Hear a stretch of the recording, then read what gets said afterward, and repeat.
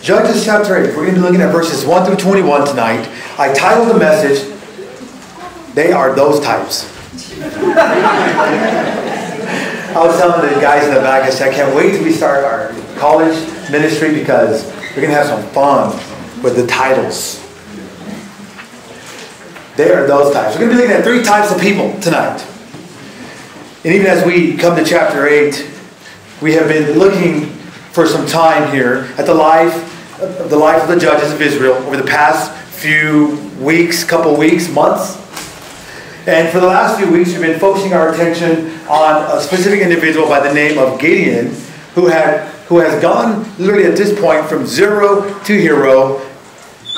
And as you may remember, Gideon was a fearful young man. And when the Lord selected him to lead the nation of Israel into battle against the enemies of the Midianites, while Gideon was reluctant, he was afraid, he was in a sense a coward, he was hiding, but he was reluctant to obey the Lord's call.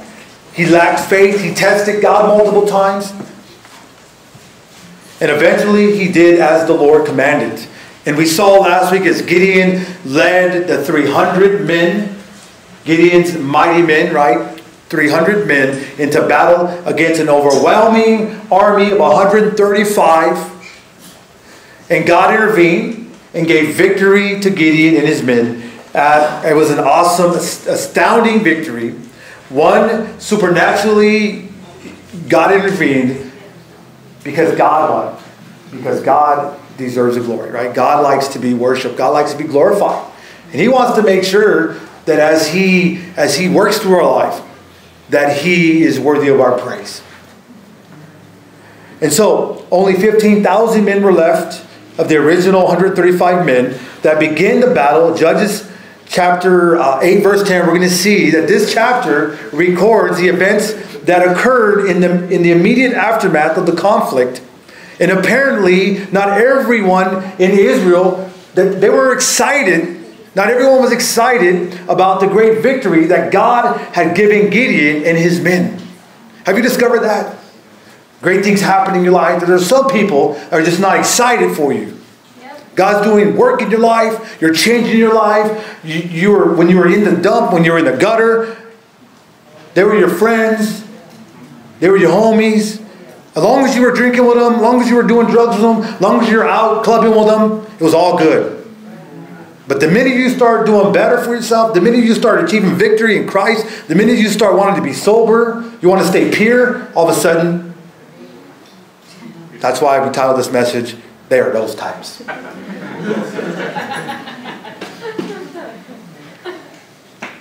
You'd think people would be happy for Gideon, but yet there were some that were not happy. Why? Because they were more concerned about their own personal profits. Guess what? You stop doing drugs, and that drug dealer ain't happy no more. Right? You stop drinking, and things start changing. It's amazing how when you stop those things, they become free, don't they? Hey, by the way, no, I'll get it for free. Don't worry about it. It's all me. It's because they want to keep you down. Same thing with alcohol. But here we see, for Gideon, there were those that weren't happy because they were out for their own personal profit, and also they were dealing with their own pride. And then they weren't about what God had done for their nation. They had failed to grasp the big picture. They were to focus on their own interests, their own selfishness, their own best friends. 3 best friends, me, myself, and I. And even as we look at this passage, it allows us a glimpse at both sides of human character.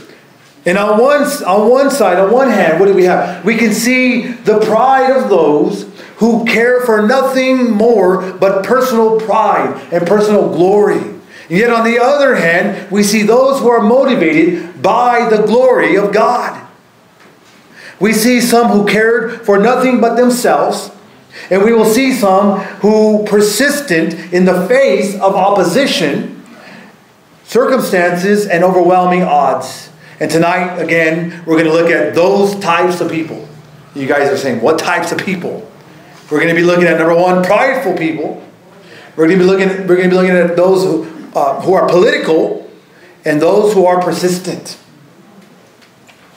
Because they are those types. As we consider these three different types of people, even tonight, let us also consider ourselves.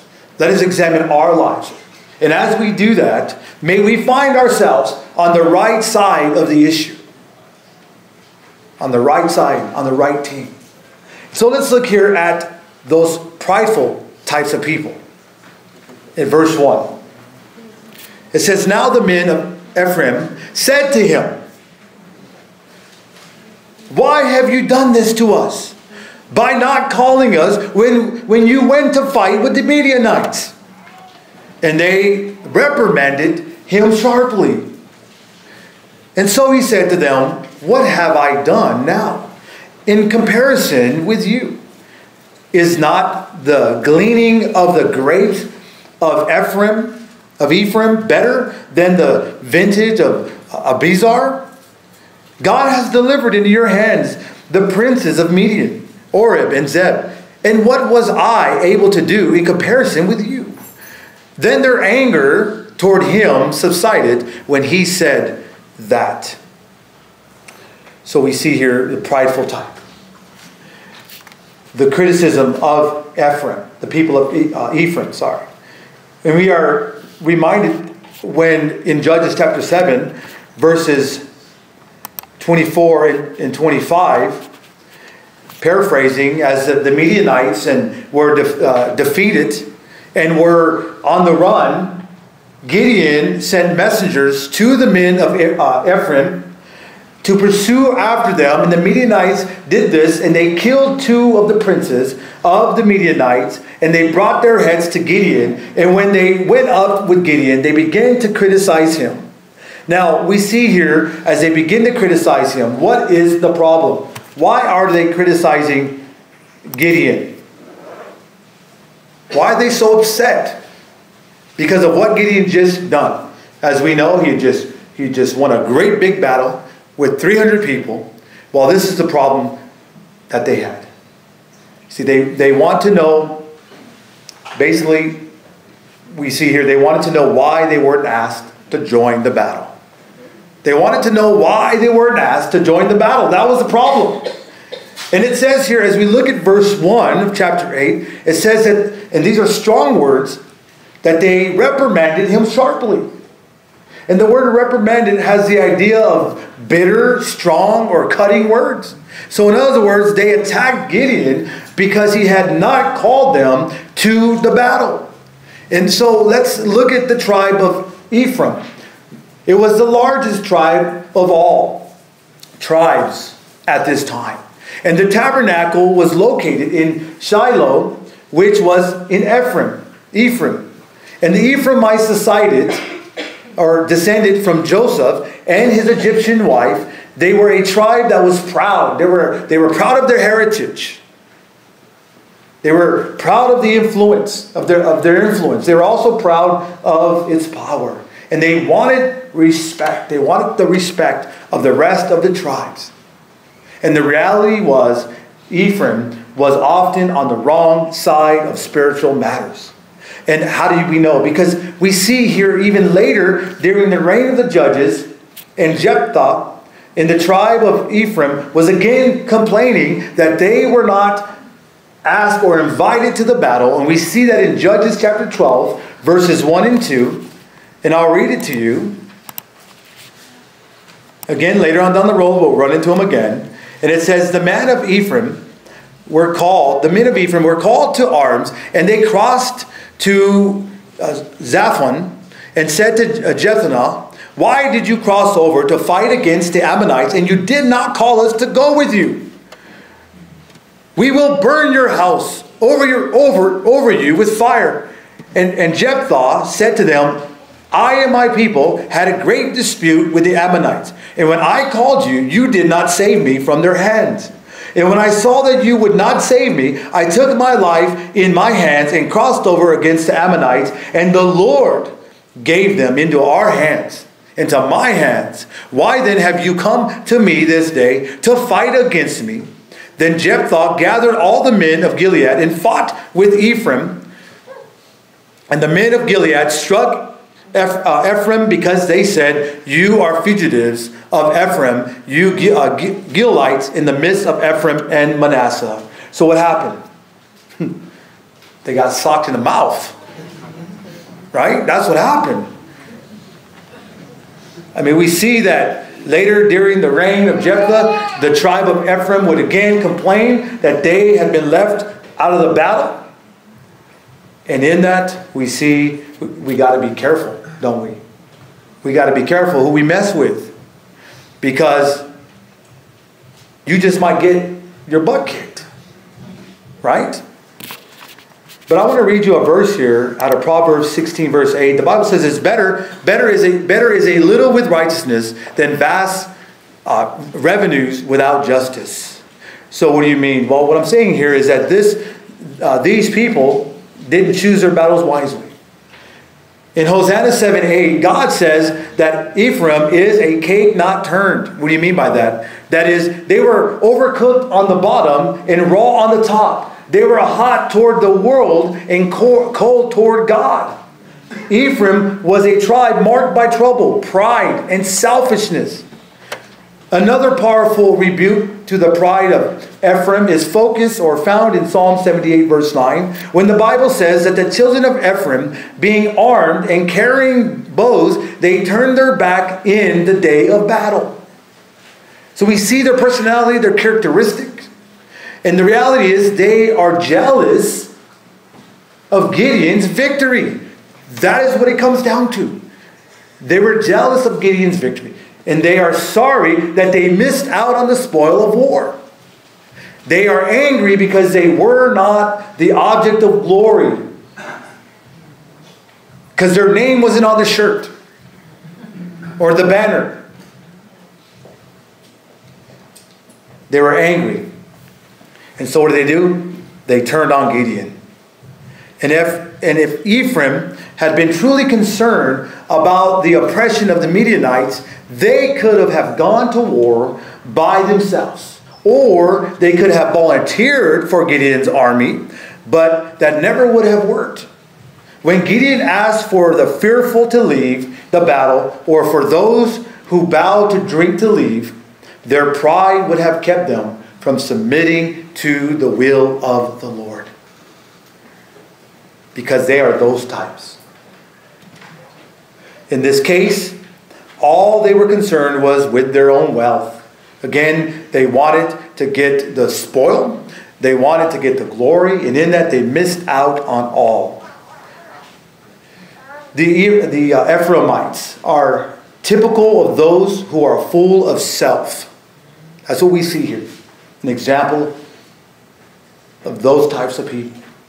They strut around calling attention to themselves. But when trouble comes, they are the first to run. They're the first to turn their backs. They won't do anything, but they are quick to lift their voices. You should have did this. You should have did that. I call that squawking. They do a lot of this. This is what you're doing. This is what you need to do. Right? They do a lot of squawking. They do a lot of criticizing. But they won't make a decision. They won't take a risk. Or join in with others as they seek to follow the will of God. But they do not hesitate to find fault with the actions of those who are attempting to do something for God. To do right for God. To live a righteous life. There are plenty of people still around who think and act just like the Midianites. But that is an attitude the church can do without. Amen. Let's go ahead and look at verse 2. So he said to them, what have I done now in comparison with you? And I like the way Gideon diffuses the situation. We can learn something from this. He says, is it not the gleaning of the grapes of Ephraim better than the vintage of Abizar? God has delivered into your hands the princes of Midian, Oreb and Zeb. And what was I able to do in comparison with you? Then the anger toward him subsided when he said that. And we can learn a lot from this. What do we see Gideon display here? as he's dealing with this situation, because we deal with this every day, believe it or not, at work, out in the public, in our houses. We deal with it every day. And I like what Gideon shows. Gideon shows self-control. That's what he shows, self-control. And we see in Galatians chapter 5, verse 22 to 23, the Bible says, again, that self-control is what? A fruit of the Spirit of God. It's a very important, vital vitamin of our spiritual walks. And the Bible says, but the fruit of the Spirit is love, joy, peace, long-suffering, kindness, goodness, faithfulness, gentleness, last but not least, self-control. Against such there is no law. Gideon displayed a great example of self-control. Instead of reacting in anger to their criticism, Gideon responded graciously. He responded graciously. Again in verse 2, Gideon reminds them that the Lord had blessed them. You see how he turned the table? That the Lord had blessed them. That they already possessed more than those around them. In other words, he says that the leftovers from your harvest is greater than what we get in our harvest. So, bro, you're already being blessed. Amen. And Gideon then reminds them that God gave them the Midianite princess. And he turns away their wrath. You see how it says in their anger what? Subsided. You see, we need to get better at that, don't we? We need to get better at that. Instead of adding fuel to the fire, what do we need to do? How do you put a fire on? You remove the fuel. Right?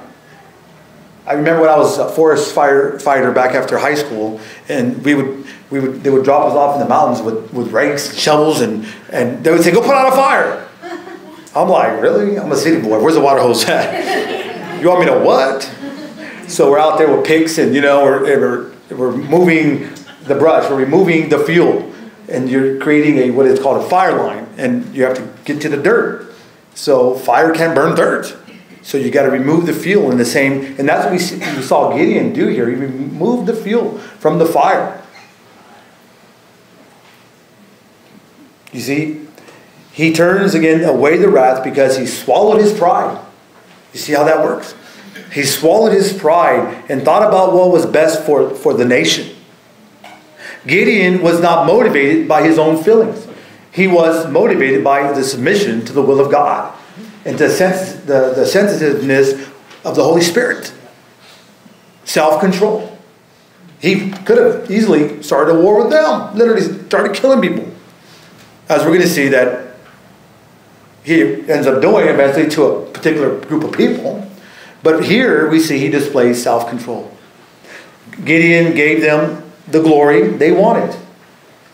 And they were satisfied. You see that? Their anger subsided. And I want to encourage you, when you are doing something for the Lord, you can't expect to be criticized. You can't expect to be criticized by those who are doing nothing. See, we already do something, church, but there's a lot of do-nothing churches or people. And when they attack you, your motives and your efforts, it is easy to get sidetracked and allow anger to rule in your heart. And it's easy to lash out and tell them off, right? Or put them in their place, and you can leave justified, but the reality is God glorified? When the attacks come, which they will come, can I warn you? They will come all shapes and sizes. We should do like Gideon and exercise what? Self-control. Can we say self-control? Self-control. Over our emotions. You see, because our emotions shouldn't dictate or lead our decisions. What should lead us? The Spirit. Right? In the Spirit, the first thing it tells us is what? Love, joy, peace, kindness. Right? Long-suffering, self-control. And I like this verse in Proverbs 15, verse 1. You may want to write this down. It's something that I would say it'd be a great life verse to carry around with you. Try it. Go out and try it. Let me know how it works this week. Here it is. You ready?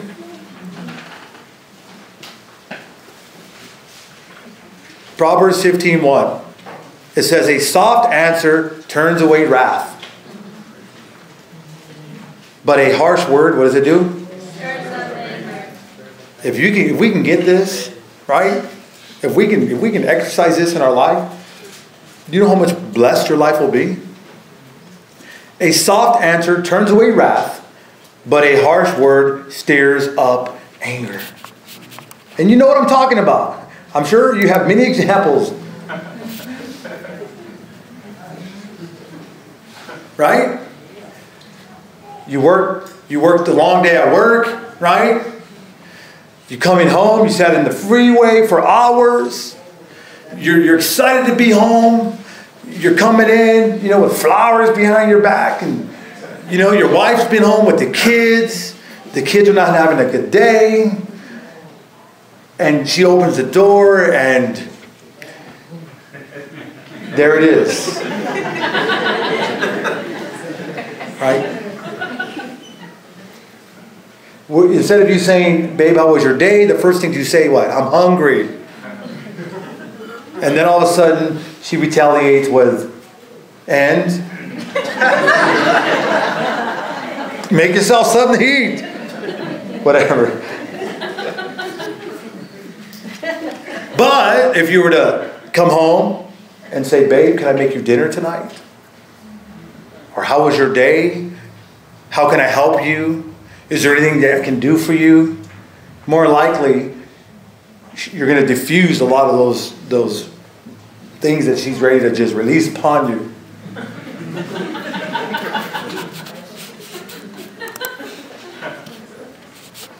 Proverbs 16:32, and I love the Proverbs. Why? It's a book of wisdom. We can learn something. I love this. Again, another memory verse, a life verse that we can apply to our life. As we see Gideon displayed this, it says, he who is slow to anger is better than the mighty, and he who rules his spirit than he who takes a city. Wow, did you get that? Man, if you can control your anger, it says he who is slow to anger is better than the mighty. Why? It's easy to pull your sword out and start sniping people, right? But keeping that thing away and allowing the Spirit to have that self-control and to allow the Lord to work through your life and rethink your reaction, your response. Go to the bathroom, let it out, come back smiling, pray before you get in. What I like to do, a little secret for you men, call before you get home. Call when you're about 10 minutes away. 15 minutes. Give 15 minute cool down period. And just, hey, how are you doing? How's everything? And based off the words after that, kind of give you an idea of what you need to do when you get home. Oftentimes, my wife's not even at home, but I'll call her as she's coming home from work. How you doing, sweetheart? How was your day? Oh, it was very stressful. It was long. Customers that, oh, sweetheart, is there anything I can do for you? Get ready. We got to go to church. All right. Let's go. Praise the Lord. But and we see here, instead of getting sidetracked by our critics, right, we must keep our eyes on the task that we have been assigned to by God. And he tells us in Hebrews chapter 12, verse 2.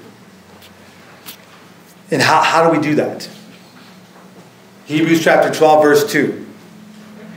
It says, looking on to Jesus, the author and the finisher of our faith, who for the joy that was set before him, he endured the cross, despising the shame, and has sat down at the right hand of the throne of God. And Ephesians 6:6 tells us, not with eye service as men pleasers, but as bondservants of Christ, doing the will of God from the heart. And when all the battles are over, and we look at the eyes of Jesus on that judgment seat of Christ, right? We will not give not give an account to those who challenge us. We will give an account to the Lord. You see, because much is given, much is required. It is vital that we do his work, regardless of what the proud, prideful, cruel critics try to bring against you, because they will. And it may even come from your own house, because they are those prideful types. Let's look at the political type. We see here, as we go back to Gideon, or to Judges chapter 8 verse 4, it says, when Gideon came to Jordan, he and 300 men who were with him crossed over, exhausted, but still in pursuit. Then he said to the men of Succoth, please give loaves of bread to the people who follow me, for they are exhausted, and I am pursuing Zebah and Zalmunna, king of Midian. And the leaders of Succoth said, are the hand of Zebah and Zalmunna now in your hand, that we should give you bread, that we should give bread to your army? So Gideon said, for this cause, when the Lord has delivered Zebah and Zalmunna into my hands, then I will tear your flesh with the thorns of the wilderness and with briars. Then he went up from there to Panal and spoke to them in the same way. And the men of Panal answered him as the men of Succoth had answered. So he also spoke to the men of Panal, saying, when I come back in peace, I will tear down this tower. We see Gideon's simple request in verse 4 and 5. And what was that? Just some bread. As Gideon, his men, they continue to pursue, in pursuit of the Midianites, Gideon becomes concerned about the welfare of his men. They pass 2 towns, and first they come to Succoth, and then they came to Panal. And each of these towns, Gideon made just a simple, a very reasonable request to his fellow Israelites. He asked them for bread to feed his exhausted, weary men. This was a request that should have been granted without hesitation. But we see a shameful refusal in verse 6 and 8. Instead of coming to the aid of of God's chosen deliverer, Gideon, the elders of both towns, they refused to get involved in Gideon's fight. These men are playing politics with the things of God. In other words, they are saying, if you don't have their king, you haven't really won the battle. If we help you and you are defeated, then those kings will come after us, and we will pay a terrible price for our decisions to come alongside you to help you. No, you are not getting any bread from us. But these cities are part of the tribe of God. The name of Gad means a troop. Specifically, the name refers to a troop that crushes through the enemy.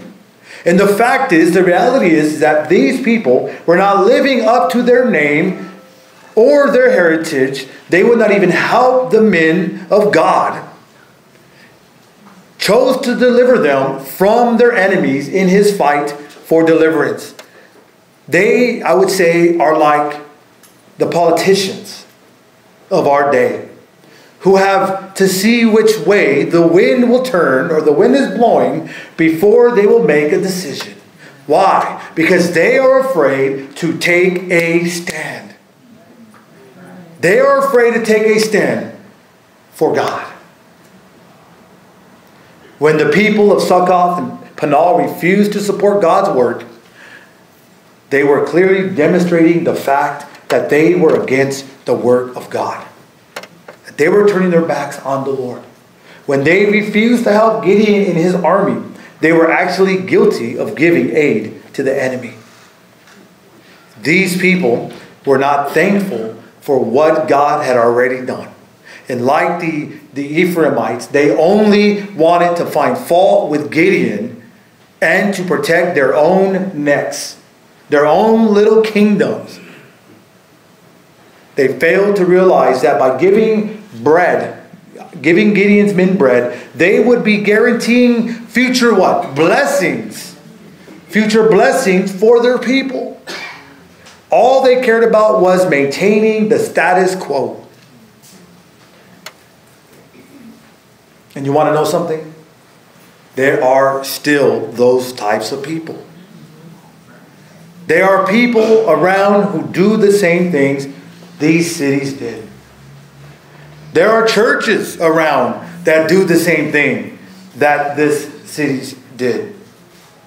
You see, there are no gray areas when it comes to the work of the Lord. No gray areas. You cannot be neutral when it comes to serving Him. Jesus puts it this way in Matthew chapter 12, verse 30. The Bible says, Matthew 12, verse 30. He who is not with me is what? Is against me. There is no middle ground. You're either for me or you're against me. And he who does not gather with me scatters abroad. See, we have too many people playing the hokey pokey. We got one foot in and one foot out, right? And we turn ourselves around. Those who refuse to support God's work will not support those who do serve Him. And those who do not respect the work of God will not respect the workers of God. When we refuse to give to the work of the Lord, when we refuse to participate in the work of the Lord, when we refuse to respect those who work for the Lord, just because we are looking out for our own interest, first, guess what? We are guilty of aiding the enemy in his work. So what happens? A serious response. You see the difference between the first situation and this one? When it comes to God, when it comes to God's people, the seriousness of Gideon protecting the sheep, the flock. You want to see a different hat on Pastor Dan mess with God's sheep. I don't care what you do to me. You spit on me for all you want. But when it comes to God's children, when it comes to God's people, when it comes to your families, so help you God if you come against the work of the Lord. And we see this in Gideon's life as well. A serious response in verse 7 and 9, right? He was very serious in that. He says, I will tear your flesh with thorns of the wilderness and with briars. Verse 9, he says, again, when I come back in peace, I will what? Tear down this tower. Because these two cities refuse to do what? They refuse to help. Refuse to aid God's people. Gideon tells them that they will face judgment when he returns the victor over the Midianites. And he reminds them that there is a price to pay for standing against the Lord and His work. There's a price to pay. And we would do well to remember that truth today, because one day, brothers and sisters, we will all stand before the Lord and give an account for our services to Him. If the Lord is speaking to your hearts, and the Lord is calling you out, and the Lord is asking you to do certain things for Him, I would encourage you to respond to the voice of the Lord. I went into A.B. Miller this week. I was telling the kids, if you're here today and you've questioned God, and you've asked yourself, or you told yourself, or you talked to God and you said, God, if you're real, show me. I said, well, by the fact that I'm here speaking to you, you know there's a God. Because I would not come here if God did not tell me to come here.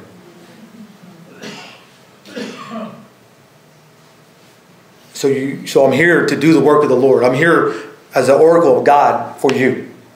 Because God loves you and God wants to speak to your heart. God wants to save you from yourself. See, one day we're going to stand before the Lord and give an account for doing His work, even when we fail. Then for opposing those who are acting, trying to serve the Lord. Romans 14:2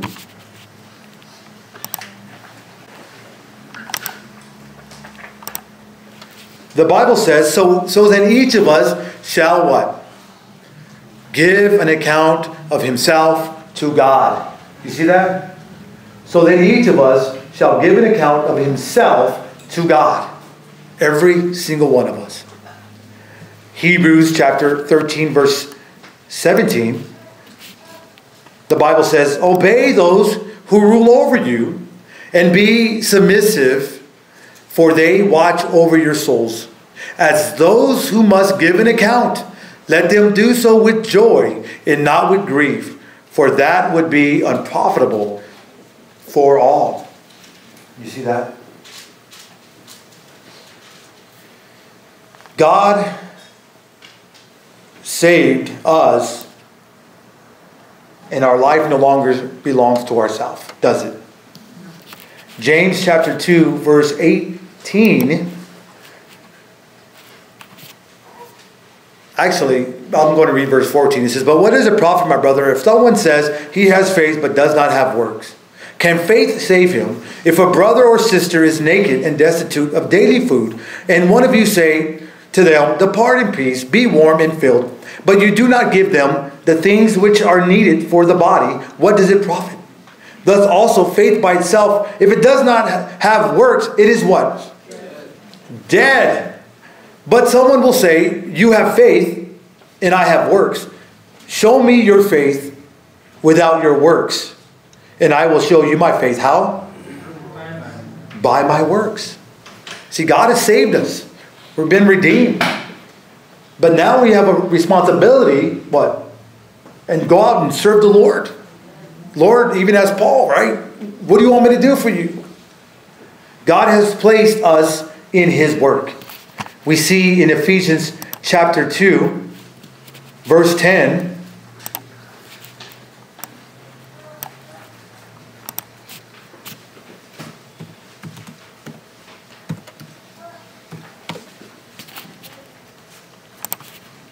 What does it say? We are what? We are his workmanship, created in Christ Jesus for what? For good works, which God prepared beforehand, that then we should then what? Walk in them. So what am I doing? We're just merely walking in those good works that God has prepared beforehand. See, God expects us to be involved to the best of our ability. Get up and get active in the work of the Lord.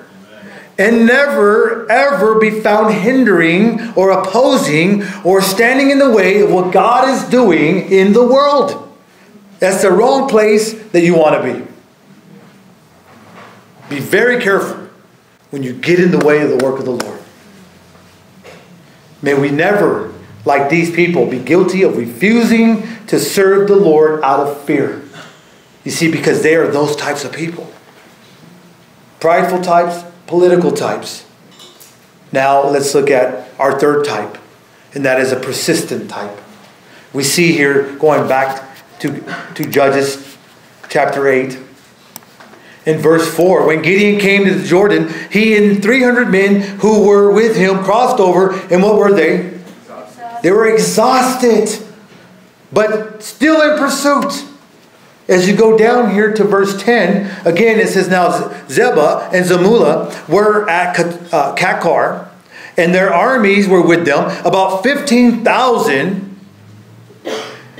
And so they were still outnumbered, Gideon, and all who were left of all the army of the people of the east, for 120,000 men who drew the sword had fallen. Then Gideon went up by the road of those who dwell in the tents of the army, while the camp felt secure. When Zebah and Zamullah fled, he pursued them, and he took the two kings of Midian, Zebah and Zamullah, and routed the whole army. Then Gideon, the son of Joash, returned from the battle from the accent of Hurt, and he caught a young man of the men of Succoth, and interrogated him, and he wrote down for him the leaders of Succoth and its elders, 77 men. Then he came to the men of Succoth, and he said, here are Zebah and Zamullah, about whom you ridiculed me, saying, Are the hands of Zebah and Zalmunna now in your hands, that we should give bread to your weary men? And he took the out of the city, and the thorns of the wilderness, and the briars, and with them he taught the men of Succoth. And he tore down the tower of Panah, and he killed the men of the city. And he said to Zebah and Zalmunna, what kind of men were they that you killed in Tabar?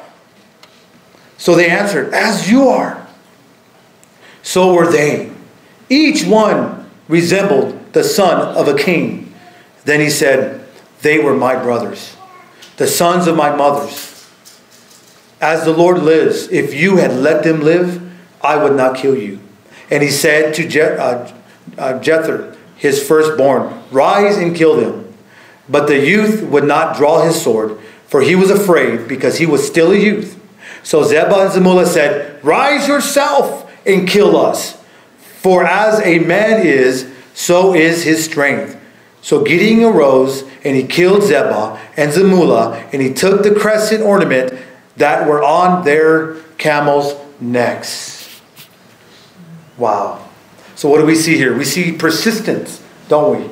We see that persistent type. While some people walked in their pride, and others allowed personal politics and their agendas to determine their allegiance, Gideon and his men simply were persistent. They were persistent in the work for the Lord.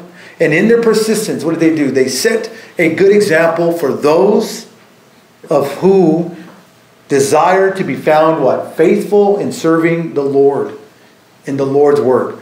So how did they continue? Well, instead of being discouraged and defeated by the criticism that they received in verse 1 through verse 4, right? By Ephraim, what did they do? Well, they continued to persevere. And I love this because in verse 4, it tells us, it says that they were what? They were exhausted. You see that word exhausted? Can you say exhausted? They were exhausted. They were exhausted. Yet, they what? They pursued them. They were pursuing them. These men, they were tired. They were weary. What were they tired and weary from? From the battle.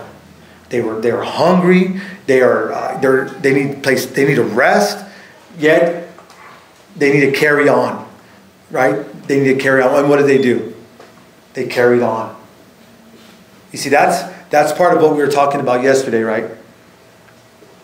I can do what? All things through Christ who gives me strength, right?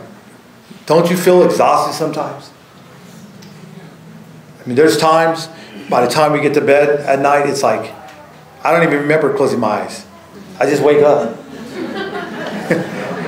It's like, I sit down, it's like, you know what I'm talking about, right? And there's times where you're exhausted, but you got to what? Carry on. You have to carry on. And I love that type of attitude. And that's the type of attitude that we need to have. And I love that, you see, because where did we ever get this idea that there was a place to sit down on the Lord? Where did we ever get this idea that we ever take a play out for God? Where did it come from? I can't find anywhere in the Bible. Where did we ever get this idea that it's okay to sit back while others do all the work? That's an entitlement mentality. That's not good. That's not good for the Christian. Where did we ever get the idea that we could back off, that we could slow down, that we can take it easy in our spiritual walks? Where do the wolves? The Bible says that the enemy walks around like a roaring lion, seeking whom he may devour. You know who he devours? Those that are straggling in the back. Yeah. Those that slow down in their walks. Those that take a play off. Hold on, I need to take a break. You guys go on without me. I'll miss church here. I'll miss church there. I'll come back at Christmas. I'll come back at Easter. If you come back.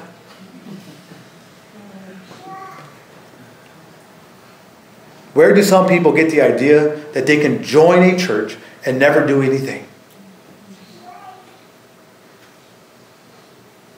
Wherever those ideas come from, they certainly did not come from the Lord. And I would encourage you that it is an idea planted in our minds by the enemy to try to get us to quit on the Lord. And I would recommend that we be like Gideon and like his men. And I would even encourage you, suggest that even when we get tired, we get weary, what do? We press on. We press forth of the glory of God. We see a great example of this in 1 Corinthians chapter 15. Verse 58. The Bible says, therefore, my beloved brethren, be what? Be steadfast. Be immovable. In doing what? Always abounding in the work of the Lord, knowing that your labor is not in vain in the Lord. We all grow weary, don't we? We all grow weary from time to time in the battle. When we do, we need to look to Jesus for his example. And we see in Hebrews chapter 12, verse 1 through 3, it says, therefore, since we are surrounded by such a great cloud of witnesses. What do you mean by great cloud of witnesses? People are watching you. They're watching your life. You may not know this, but they could be your neighbors. They could be your coworkers. They're watching you. And they know when you take a play off. It's like watching a football game, being in the stadium. You know when somebody missed their block. You know when somebody didn't want to make the tackle. I've seen it many times. DBs and the running back comes out the backfield and they're afraid because the fullback is a lot bigger. They kind of fall, make it look like they try to tackle the guy. Just totally quit on their team. Totally quit on their team. And that frustrates me. And man, if there's one thing that really is a pet peeve of mine, man, that is quitters. That's cowards. Therefore, since we're so surrounded by such a great cloud of witnesses, then he says, look at this. Let us throw off what? Everything that hinders, this is the NIV version, or every weight, right? And sin that so easily entangles us, and let us run with perseverance the race marked out for us, fixing our eyes on who? Jesus, the author and, well, it says here, this verse, it says, the pioneer and the perfecter of our faith, for the joy set before him, what did he do? He endured the cross, scorning the shame, and sat down at the right hand of the throne of God, considered himself who endured such opposition from sinners, so that you will not grow weary and lose heart. And that's one thing I want to encourage you with tonight. Jesus never asked us to do anything that he wasn't willing to do, or that he did. He doesn't ask us to do anything that he didn't do. And he doesn't leave us orphaned, and he does give us the power. He gives us everything we need, and he tells us in his word that he will never give us anything that we can't handle.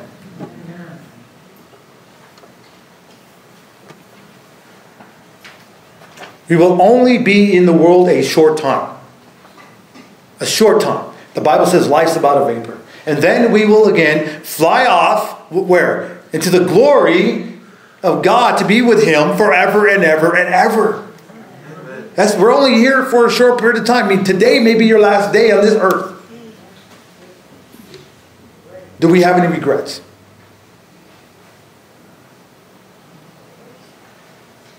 While we are here, let us determine, let us make a decision to do all we can, not for ourselves, for him, for his glory. Let us pursue the Lord. Let us pursue his calling. Let us pursue the lost. Amen? How did they conquer? Verse 10 and 12 tells us. Gideon and his men defeated their enemies. They did everything that they said they would do. They captured the Midianite king. They persevered in the face of opposition and criticism, and they enjoyed great victory. They did not quit. They did not give up. They did not let up. Because they would not be stopped short of victory. They saw God move in great power. Why? Because God is a consuming fire. Amen? God is a consuming fire. And I'm blessed because I see what God is doing. And God is looking for a willing and able vessel. Those who refuse to quit and persist in following the Lord will, for their lives, will see Him use them in great ways. Great ways. And He promises us. We see it here in His Word. Galatians chapter 6 verse 9. The Bible says, and let us not grow weary while doing good. Why? For in due season we shall reap if we do not what? Lose heart. We shall reap. I believe one day, if we continue to stay the course, God may bless us with a nice building. I believe that. Now, that's up to the Lord. But He says, if you're faithful with the least, then the greater is there. I believe that. I believe God is going to do things that it's going to continue to blow our minds. If you hang in there. If you continue to hold on to the Lord. It's amazing. I was talking just yesterday about how we were in our little office with just literally a handful of people 4 years ago. And when we came here, literally we walked in here with about 70 people 3 years ago. And we've seen God triple, quadruple the amount of people coming here. God is good. And you know what the best part is? We get to see it. See, there are those that will never get to see it. 2 Corinthians 4, 8, 9. Chapter 4, verse 8 and 9. I love this verse because it says, we are hard pressed on every side, yet we are not crushed. We are perplexed, but not in despair. We are persecuted, but not forsaken. We are struck down, but not what? Destroyed. Amen. In Isaiah chapter 40, verse 31, the Bible says, but those who wait on the Lord. You like that verse, huh? Yes, read it together. But those who wait on the Lord shall renew their strength. They shall mount up with wings like eagles. They shall run and not be weary. They shall walk and not faint. Amen. Those who persevere will enjoy the best of God's blessings. But those who quit will see God do nothing. Nada. Nothing. So how did they conclude? How did Gideon conclude? Well, we see Gideon came back with the Midianite kings. He came to Succoth. He took their 75 elders and he took them out. You reap what you sow. You rank out on God, you're going to be dealt with. He put them to death by dragging them through thorns and briars until they died. We see it in verse 15, 16. When he came to Panah, what did he do? He tore down their towers and he killed their elders. God is not mocked. That's why when I go to high school and I see these kids laughing and giggling, it's like, really? Do you know who you're messing with? Do you know who you're mocking? Be very careful. Be very careful, and you need to think about what you're doing right now. And then we see here that Gideon slew the Midianite king in verse 18 to 21. In other words, because he was obedient to the Lord and his will for his life, and Gideon enjoyed absolute victory over all the enemies. In the end, Gideon had the last what? Laugh. And you know, when God tells you to do something, you do it. You do it. You don't compromise. You do it. And the principle is this: those who walk with the Lord and do His will, guess what? You will also enjoy victory in your lives. It's that simple. If you want the Lord's blessing, His power and His victory to be manifested in your life, the only path you should follow is His path. Narrow is the way that leads to life, and broad is the way that leads to destruction. Why? Because it's easy to do that. It's easy to do what everybody else is doing.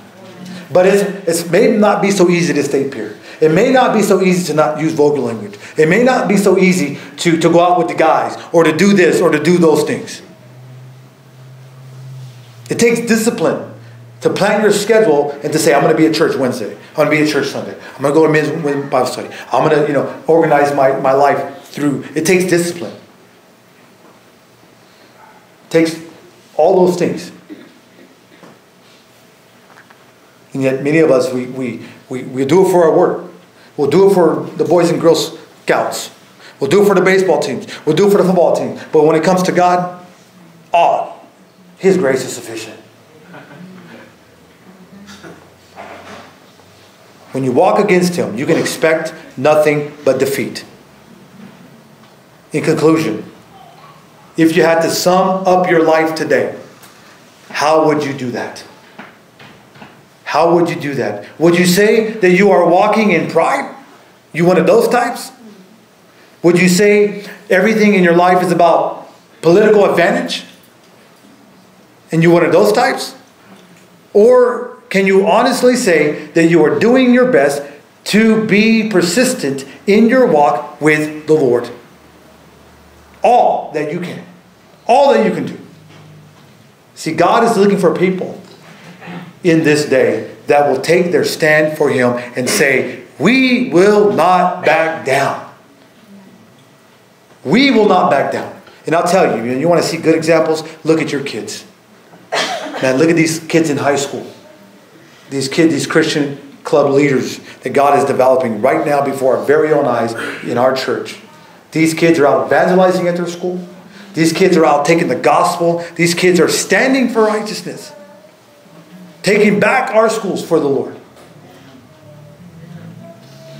And He is looking for those who will get involved in His work. And help those who are trying to serve Him. Not get in the way. Not being a distraction. And are you, though, one of those types? If the Lord has spoken to you about your heart, your life, and your service, the place to talk to Him about that is right here, right now. Come to Him. Recommit your life to His will. Ask Him to give you what you need. Surrender yourself to all that He wants you to be. And do and get busy for His glory. Amen? Amen? Because if we expect God to do great things, then we need to be available for Him. God won't give us any more than we can handle. There's a good part of that and there's a bad part of that. Because I don't know about you, but I'm not content in God moving, in God saving souls. I want to see God do greater things. What about you?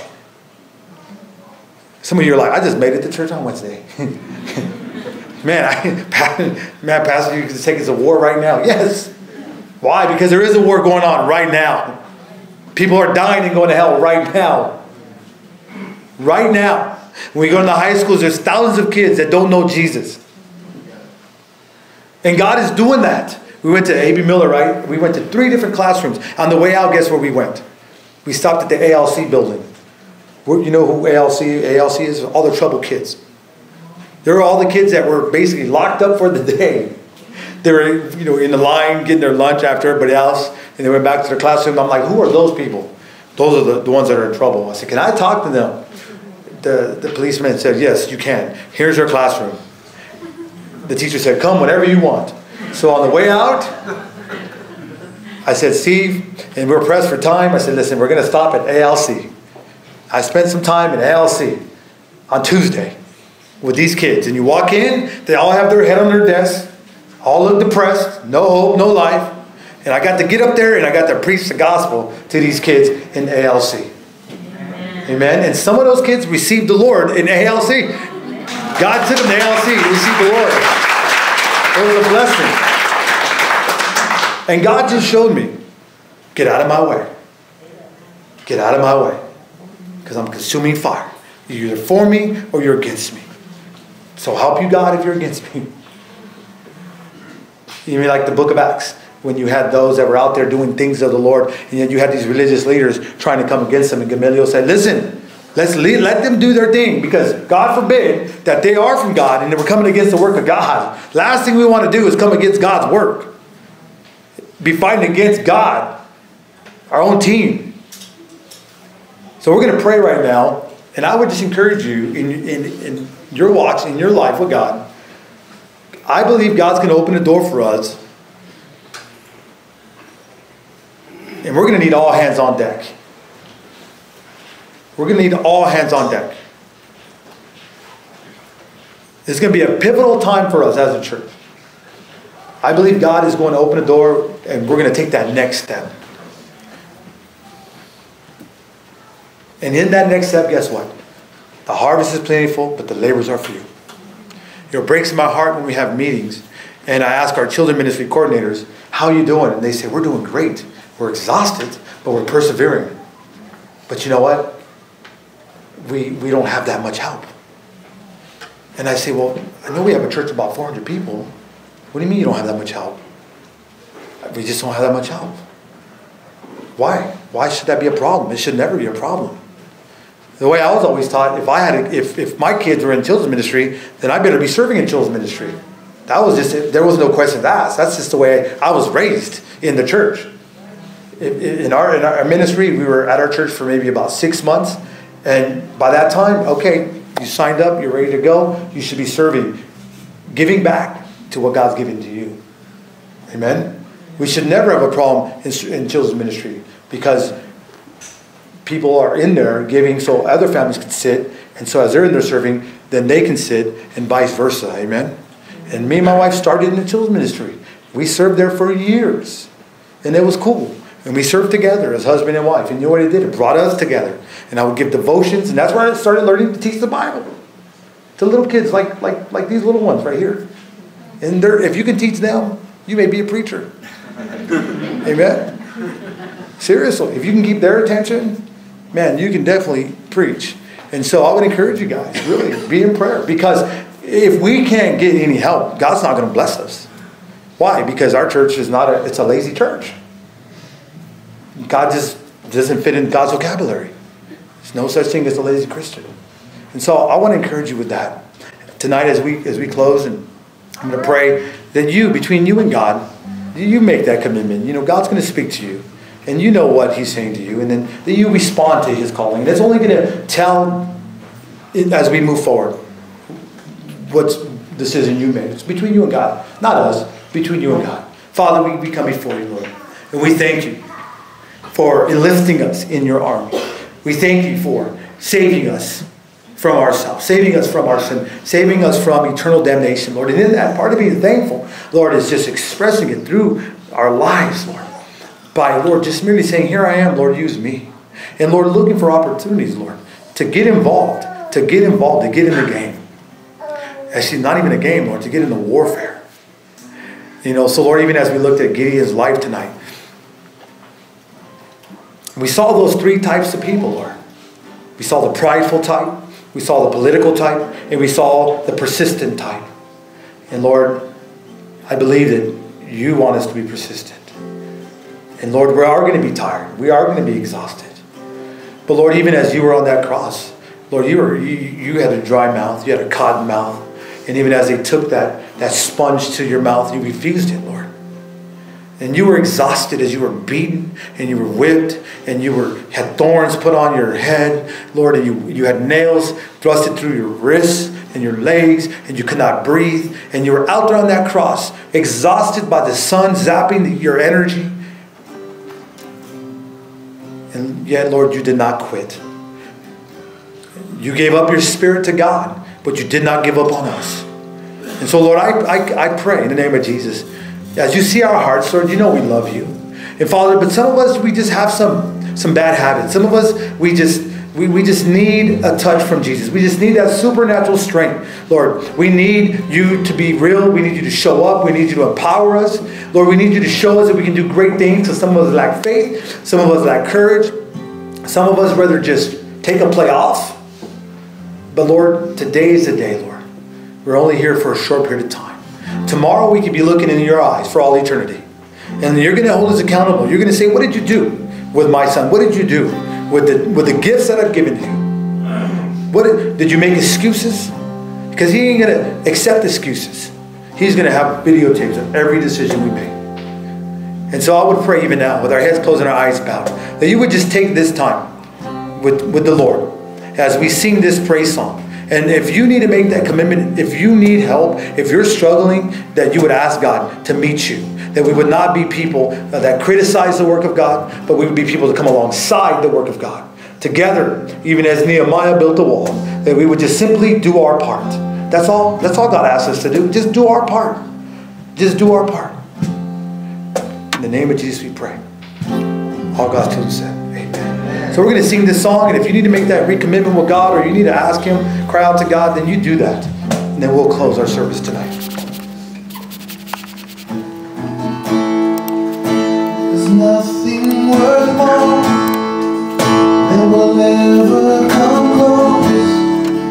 Nothing can compare. You're all living.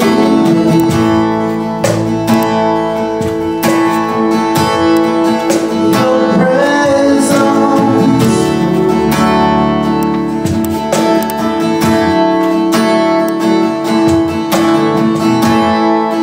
I've tasted and seen of the sweetest of love, where my heart becomes free and my shame is undone.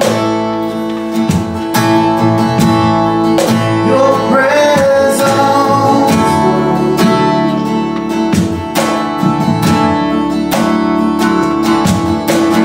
Holy Spirit, you are welcome here.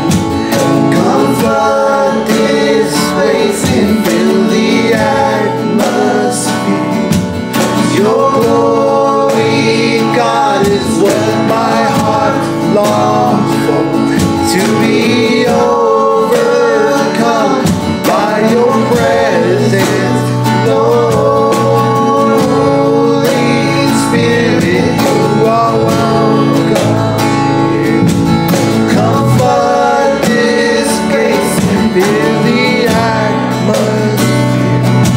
It's your glory, God, is what our hearts long for. Be overcome by your presence, Lord. Let's go ahead and stand, guys. Go ahead and keep strumming that. You know what we're going to do right now, right?